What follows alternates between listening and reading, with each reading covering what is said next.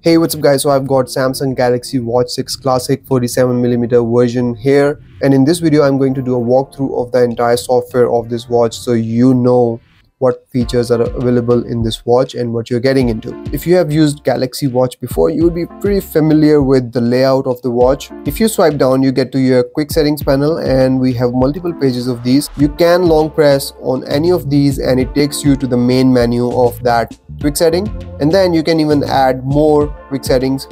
And if you swipe up, you get to your app drawer and you get to see all of your apps here. Swipe to the left and you get to your tiles, and swipe to the right, you get to your notifications. So that's the basic layout. To add more watch faces or switch between watch faces, simply long press on the watch face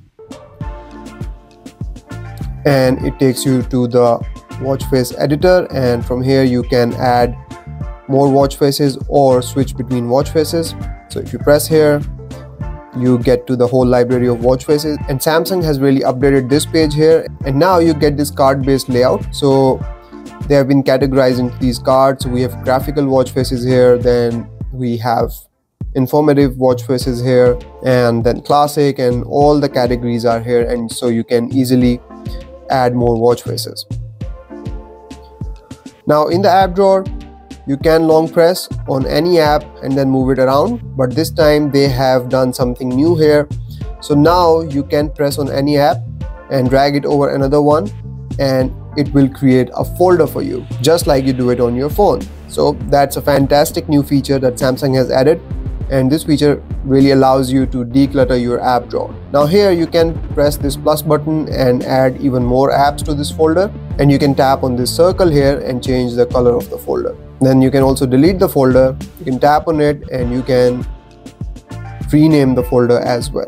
When it comes to tiles, you can also add more tiles here, or widgets as I like to call them still.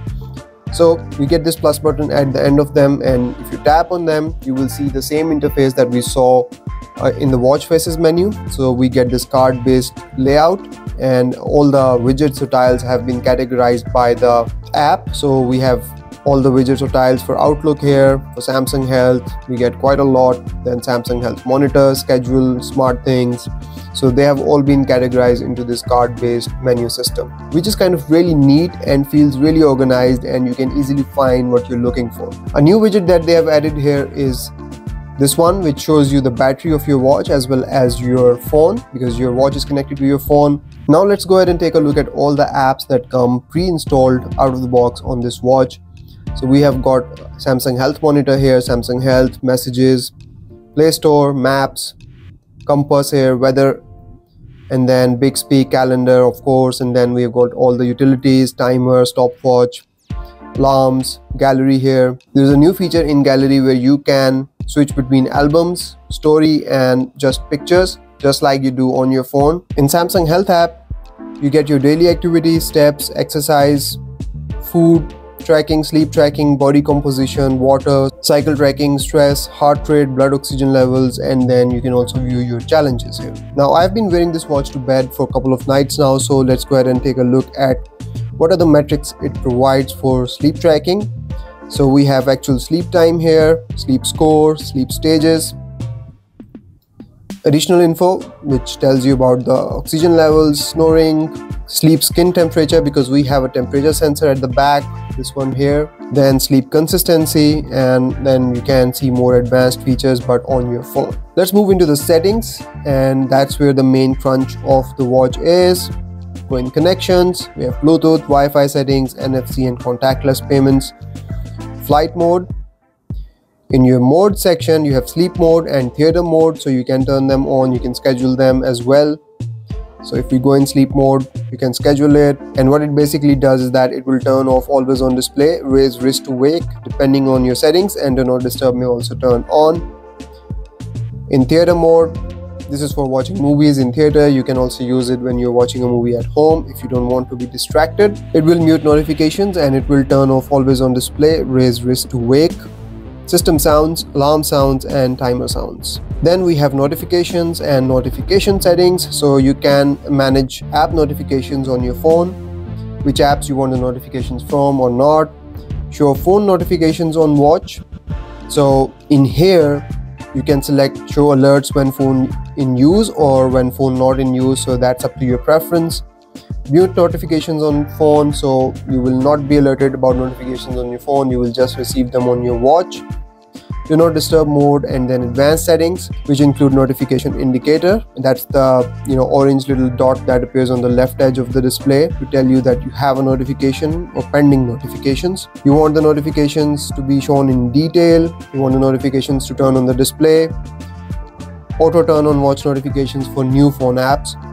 So you can do all that here. Next up, we have sound and vibration. So here you can set up the sound profile, whether you want it to vibrate, on mute, or on sound, and then what kind of vibration you want: short, long, light, or strong. And this one actually has a pretty strong vibration.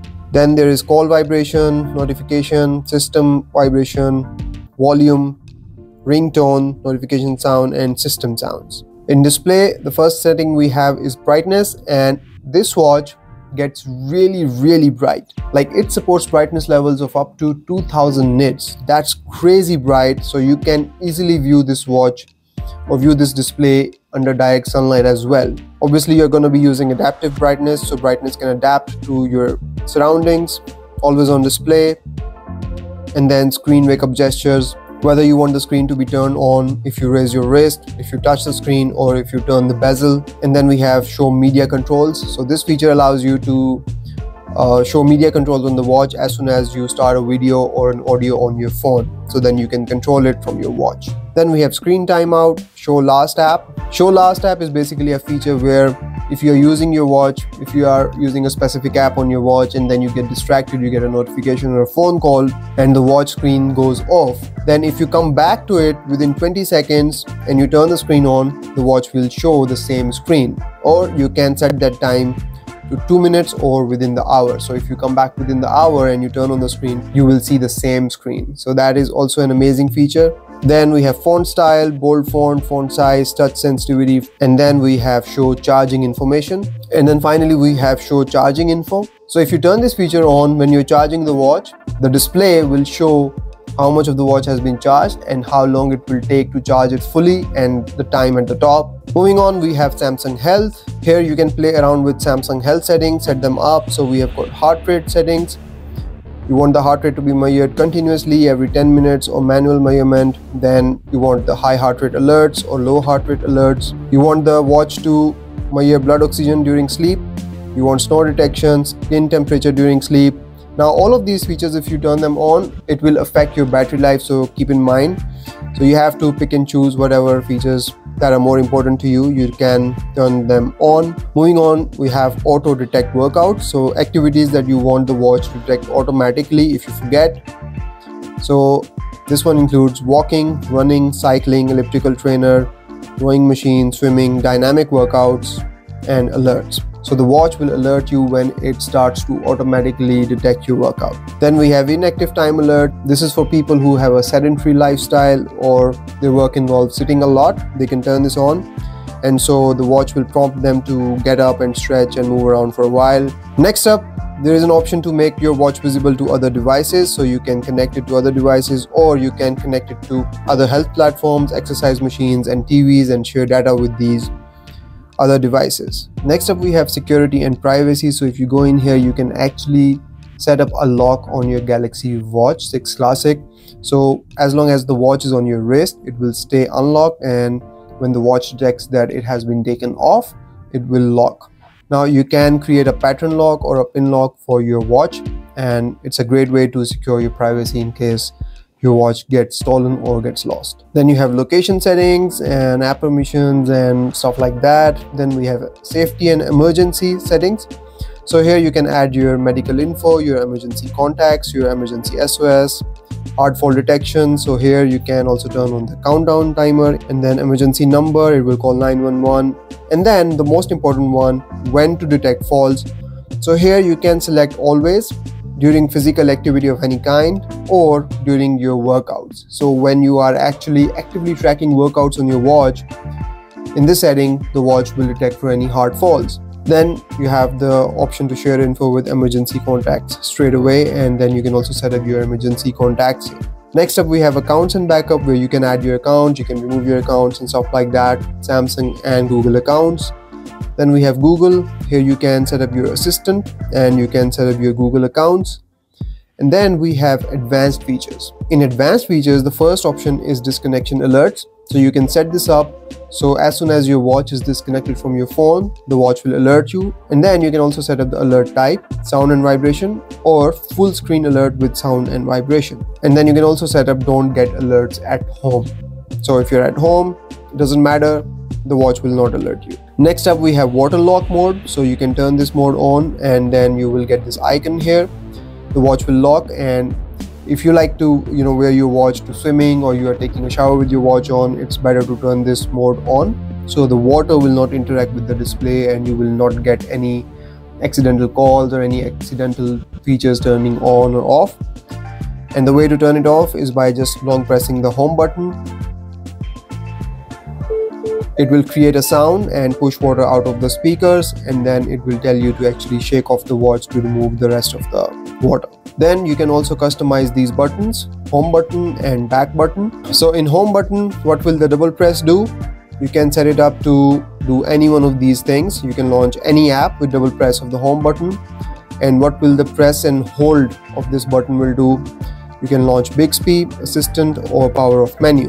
Next up, we have back button. So short press, you can set it up to go to previous screen or show recent apps. Then we have status indicators. So in here you can have the status indicators to show always. These are these little indicators that show at the top of the display. So you can set them up to show always or hide after 2 seconds. Moving on, we have gestures in advanced features. So these are the gestures that you can use to answer calls. So if you make this gesture, it will answer the calls for you.